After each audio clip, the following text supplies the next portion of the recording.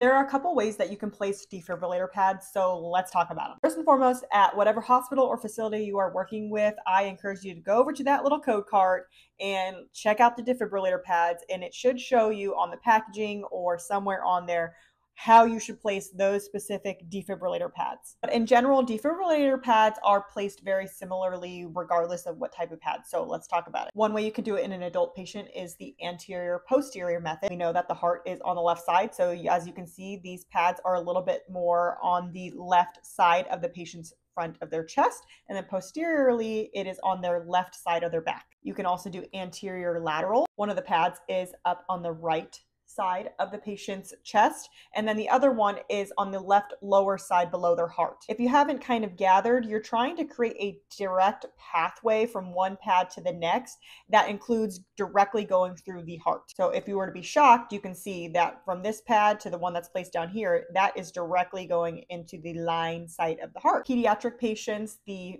defibrillator pads typically go anterior, posterior as well. However, because pediatric patients are smaller and the defib pads are kind of big, these typically go just like front and center on the chest and then directly on the patient's back. A couple other things to just note: you always want to make sure that you're applying those defibrillator pads to the patient's bare skin. Don't apply them over clothing. If the chest is wet, you want to make sure you wipe it dry. And if there's a lot of body hair, then you can either shave it, or you can just take another set of defibrillator pads, put them on, and wax that hair off. For pediatric patients, it's ideal to use pediatric pads. However, if you don't have pediatric pads available, you can always use adult pads on a peds patient as well. The general rule of thumb is children 8 and under weighing less than 55 pounds, use the pediatric pads. Otherwise, use the adult pads on any children that appear to be older than or weigh more than this right here. You also want to make sure that you're not folding or cutting the AED pads. You don't need to manipulate the pads in any sort of way. If you're unsure of the patient's age, then you're going to just do your best guess.